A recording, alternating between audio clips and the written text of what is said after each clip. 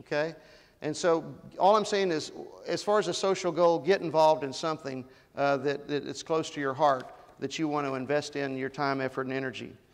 Okay, and as far as recreational goals, you know, hey, take a break every once in a while. You know, go fishing, go hunting, go water skiing, whatever turns you on, right? But you've got to get out and get under the stars and lay on your back and look up and just see how blessed we are, what a magnificent world that we're in.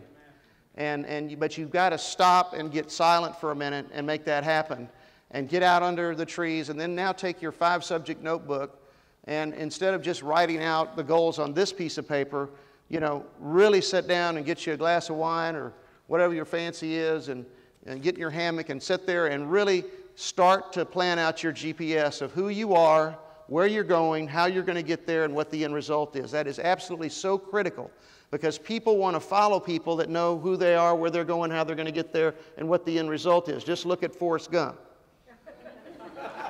Forrest started running, right? Everybody started following him. They said, where's he going? I don't know where he's going, but I'm going that way with him because he seems like he knows where he's going. Okay? Leadership's a lot like the same way, right? So just keep in mind, I know you're not Forrest Gump, but you know, just try to get some direction, and your goals, your personal goals, are really what help you on a personal direction note. I want to make sure I'm on time here. So make sure, okay, gotcha. Anyway, so let's go ahead. Teach a man to fish, feed him for life. Who's ever heard that before? Anybody? Okay, that's what my goal is here for you today. My goal is for you to be able to be dropped out of a helicopter somewhere in any market and not know anybody, just totally be cold. And remember, we're a warm market business, are we not? That's what we are. But there's a saying, I'd rather be a master prospector than a wizard of speech and have no one to tell my story to. What that means is that you can be the world's greatest salesman or salesperson and not ever tell your story. And what do we do in this business?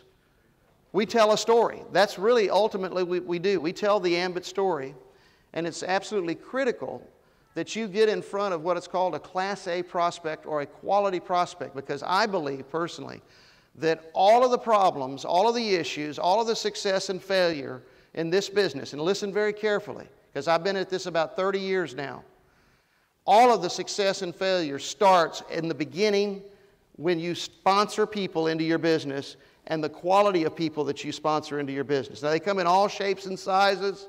You know, there's no common denominator to what they look like, and once again, their religious affiliation, their job description, that has absolutely nothing to do with it. But they do have some common denominators that I've been able to identify over years that I want you to be able to help you identify. One of the things that I like to talk a little bit about is the 5 personality characteristic traits that I look for when I go out and talk to people and do some cold market or prospecting in general. And it doesn't necessarily have to be cold market. I even qualify my warm market with that as well. But the first and foremost is what I call money motivated. Everybody say money motivated. Now, I don't mean greed motivated. I mean they're just money motivated. They have a chip in their computer, okay, that says that they are wanting to make more money. They want more financial success in life. And because of that, believe it or not, there are people out there that don't have that chip. They don't have the chip, and your job is not to sponsor those people in your business, okay? You don't want to drag people kicking and screaming against their will through the doorway of success. That's not your job. And if you will spend more quality time as the HR director in your own business, right, you get to handpick the people that you're going to work with in your business. I want you to visualize this. I want you to be on the 70th floor downtown. You're in a huge high-rise building in Dallas, downtown, or Fort Worth.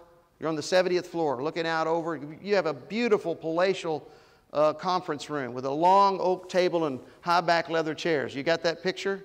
Okay, it's got chandeliers on the wall, thick carpet, oil paintings, you know, beautiful flowers in the center. You got the picture? And you're sitting there at the helm of your conference table in a high-back leather chair, and you're looking out over downtown. And as you look down the table there, your conference table, nobody is sitting in the 25 chairs that are sitting at your table. In other words, the chairs are empty. Your job over the next 2 years is to go out and make sure that you put the right people that are going to write the insurance policy for your success and their success in those chairs. You're going to want to go out and find people that are going to have a certain characteristics that I'm sharing with you here today that I think will be helpful in measurably helping you be successful from the beginning instead of trying to herd chickens all the time. Have you ever just like, chicken, chicken, chicken, chicken, chicken, chicken, chicken, chicken, chicken, chicken, chicken, chicken, chicken. Okay, that's what we spend our time doing all the time, herding chickens. Okay? No more herding chickens, okay? This is going up San Juan Hill with a whole bunch of people following you, you know, going like this with the flag and taking no names. So the first and foremost thing out of all of the other 4, or the total of 5 personality characteristic traits, is they've got to be money motivated, okay? The second one is goal directed. What did we just talk about before we just got started? We talked about what? Personal goals and the importance of personal goals. Now, most people have cosmos goals. They're just out there floating and flying, they're just out there just floating around, okay? But when you make them written and specific with a deadline for their attainment and you crystallize your thinking to where you know that in your sunken living room you have a red Italian couch and you know the type of leather that you're going to have that couch be, okay, or where your barbecue pit's going to be and your infinity pool and the whole deal. I mean, you've got to visualize what it is. That's when it really gets exciting. And you have to find people that sometimes they're not that specific with regards to their personal goals, but they're goal directed. They want something more out of life, and a lot of times it's materialistic in the beginning. The second thing you want to look for is somebody who has a burning desire to succeed. Now, what do I mean by that? In other words, they have an internal glow and motivation to achieve a higher level of both financial success and personal success in their life. Okay? And I know what you're saying to yourself, Lane, how do I find all these people? I'm about to share with you how you make that happen, okay? So just bear with me. I'm just describing what you're looking for, okay? The next one is probably also one of the most important personality characteristic traits, which is to be able to find somebody who has a strong, powerful center of influence. Coach Allen is a prime example, okay? If you take people that are, out in the community, I mean, I don't want a mechanic doing brain surgery on me. I don't know about you, okay? But I'm not signing up for it. And my point is that there are people out there that have huge centers of influence, and it's like dropping it's like the old Cajun joke that you talked about.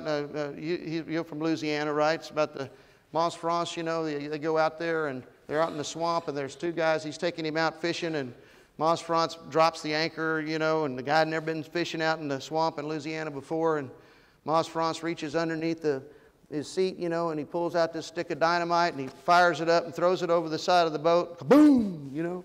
All these fish flow up, and the guy just totally freaked out, Mons France reaches underneath his seat again and lights another stick of dynamite and hands it to him and says, "You going to talk or you going to fish?" I want to teach you how to fish with dynamite, okay? You can fish with a worm, which is fine, and you can catch some fish. Or you can shoot rabbits with a .22, but you can also, shoot an elephant, okay, and feed a whole bunch of people. Now, my point is that people who have a large, strong, positive center of influence, when you drop these people, when these people are recruited into your coded organization, okay, what happens is that code explodes because birds of a feather, what?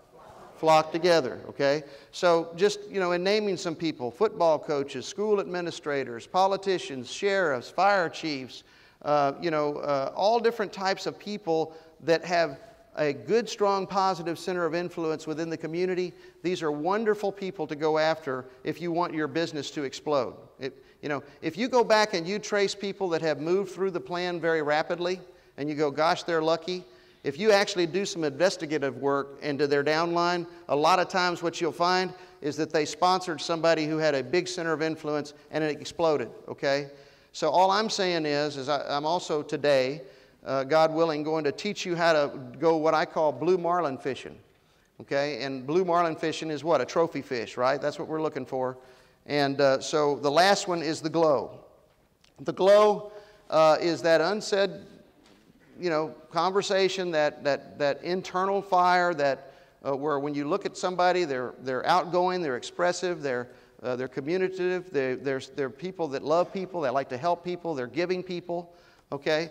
And not everybody has that, and I don't want you to feel like you've got to find somebody that has all 5 of these characteristics, but I am saying that if you find somebody who has the glow, you'll know it, right? You know the people that have the glow, that are outgoing, and those people seem to be like magnets or like the sun. They just attract other people, and they're great to be around, and they're great to have in your organization as well. So, now I know a lot of you guys have been sitting down for a while, and I do appreciate the fact that you're sitting down. Could you do me a favor and before I get into this, because I want to make sure that we get this done beforehand. I know, because once your blood goes to your rear end and it leaves your brain, okay, then you're not going to be thinking. So if you can just stand up for just 1 second for me.